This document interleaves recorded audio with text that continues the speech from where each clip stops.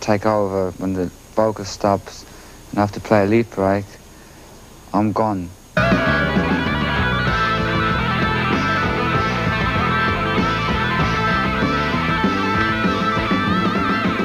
Well, sometimes I'm actually aware of it. Occasionally, I know what I'm doing, but mainly I think I'm just gone. I mean, it's like being in trance or whatever, and I don't even know what I've played unless I hear the tape back, which, like every gig we record on the mixing desk, and I take it back and listen to it, and then I understand what I've actually played. But at the time when I play, I don't.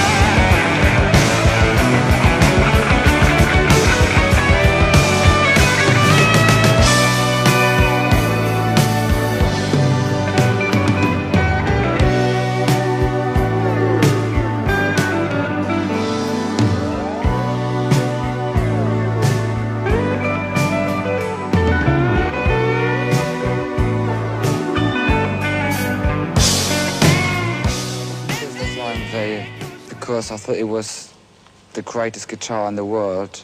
But when I was 16 years old, and I played with the Scorpions, and my brother was playing the rhythm guitar, I was playing the lead guitar, and I was playing a Les Paul, he was playing this guitar. So when I brought a string, we had to swap very quick. So my brother had to give me his Flying V so we were able to continue. And by that time, I found out that this guitar sounded really good for me, for my personal taste. This one is 1955. I think actually twice, because I smashed the guitar twice. And when I smashed the guitar twice, this error came off, plus that again. So I don't know how many times it has been broken, but every time I go back, it played better than ever. If you like the guitar, and it gets damaged, it's very important to bring it to a professional, repairman or whatever you call those people. Using for the past 2 years. It's hard, heavy. I'm not playing it that way for a start, which most probably people, do when they start playing the guitar.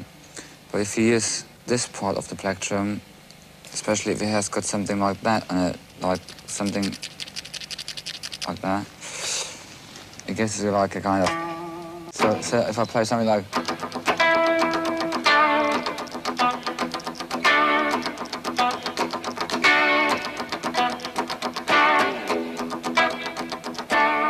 So it's up and down.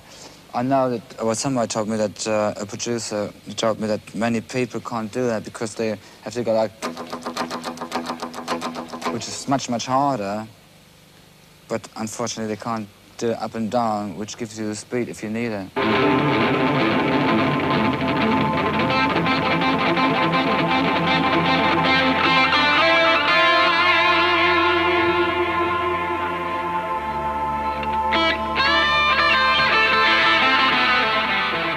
What I'm doing is I put whatever this part is called, I put that on the strings as, if you do it too much, it goes like, if you don't do it at all, it goes like that. If you just put it in the right position, it goes like.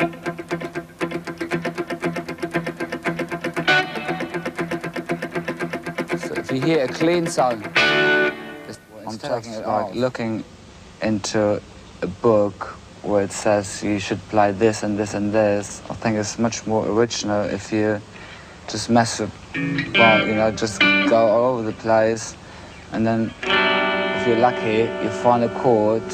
I just mess around and go like, oh, that's a good chord, and I record it, and then I just stick to this chord.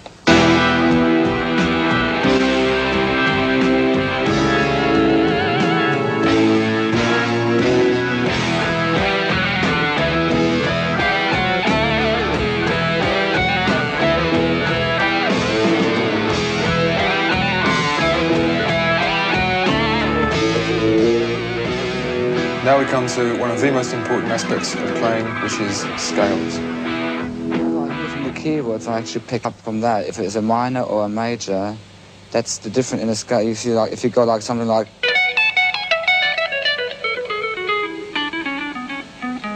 it's a major, 1, okay? If it's a minor, you go.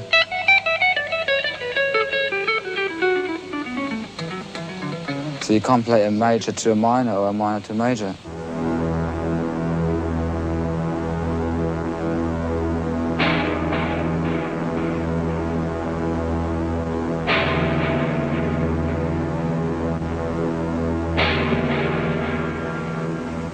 Now let's have a look at left-hand tricks.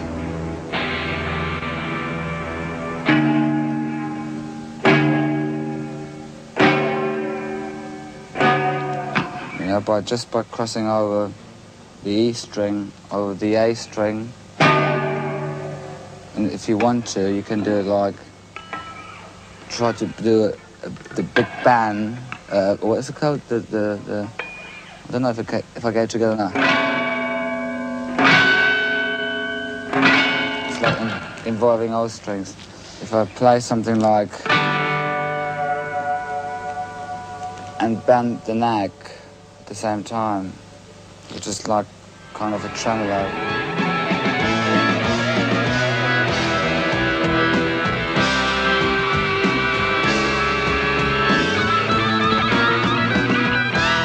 Something I use all the time is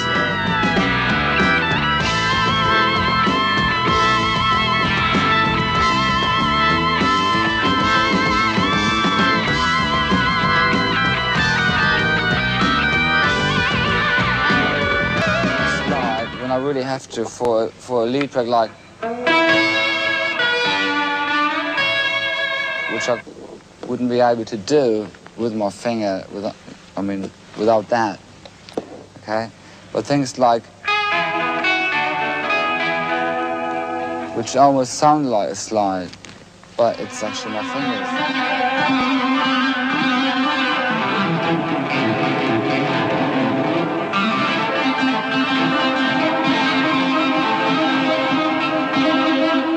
So it's possible to play without actually hitting the strings. Spare tracks. And so I go for it and play like 7 lead breaks and try to pick the best one. If I can't make up my mind which lead break is better out of the 7, but there are 2 which are the main ones I like, because there's one in this lead break and there's one bit in this lead break. You try to connect them, and that's it. In like each speaker, has got a different sound. So you pick the best one, you put the microphone right in front of it, then you put another microphone, like here, to pick it up from that distance. And then you use another microphone, which is somewhere in the room for ambience. Like 16 years old, and I started playing guitar when I was 9. For 7 years I copied people like the Shadows, the Beatles, like Leslie West, Jimmy Page, like the whole lot, whatever happened at the time. After 7 years I thought it was enough for me, what I learned from them, to start, to develop my own style. And therefore I stopped buying records. I mean, I did still listen like to radio and whatever. It could have been any type of music, but I just decided at the time that I wanted to develop my own style. So therefore I just practiced whatever came out of myself, obviously influenced by what I've done before. But like 2 or 3 years later I had an instinctive kind of my own style, because I put it all together and there it went, and here I am.